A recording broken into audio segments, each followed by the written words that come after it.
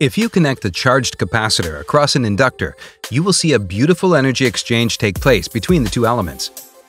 These energy oscillations look as if the capacitor is saying, "You take the energy," and the inductor then says, "No, you take my energy." Why don't any of these elements store the energy and become settled? Let's have a look at the interesting physics behind these oscillations and some of the applications. Before diving into the LC circuit, we need to understand a simple circuit, a capacitor-resistor circuit. The capacitor is fully charged initially. Let's introduce a resistor into the circuit. Here you can observe that initially the current flow is at the maximum and then it sharply decays with time. This is expected because at the beginning, the charge difference is at the maximum, so the current has to be at the maximum. Now let's see what will happen if the resistor is replaced with an inductor. Here again, the capacitor is fully charged initially. It's quite logical to expect that there will be a huge current flow at the beginning, and then the current flow would reduce as in the previous case. However, this will not happen in practice. An inductor develops EMF across it, based on the change in current flow.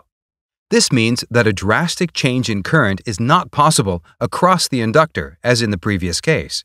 Now the current flow starts from zero and increases to the maximum, and then comes back to zero again. In an inductor-capacitor circuit, the current flow variation has to be gradual, and here we can see that the current flow in the LC circuit is shaped like a sine curve. Let's look at the electron flow animation once again. The current in the circuit starts from zero and gradually achieves the maximum value. In the next 1/4 of a time period, the current from the capacitor starts to decrease, resulting in another change in current. At the end of the capacitor discharge, if you check the EMF across the inductor, it will have the opposite polarity to the initial EMF. This reverse EMF charges the capacitor with the opposite polarity.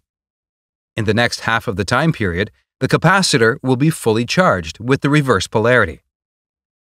This also means that the current flow will be in the reverse direction for the next half. Hence, in an ideal circuit, this back and forth flow of current would continue to charge and discharge the capacitor and form endless oscillations of energy. However, practically, we can never achieve such ideal behavior due to the presence of resistance. The resistance causes energy decay in the form of heat. This means that in a practical circuit, the oscillations will die out eventually. As we increase the resistance, the oscillations die out very quickly as shown. If we increase the resistance further to some critical value, there would be no oscillation at all. Underdamped LC circuits have many applications in industry, namely thyristors, magnetrons, etc. In communication systems, they are an integral part of frequency filters. Please don't forget to support us. Thank you.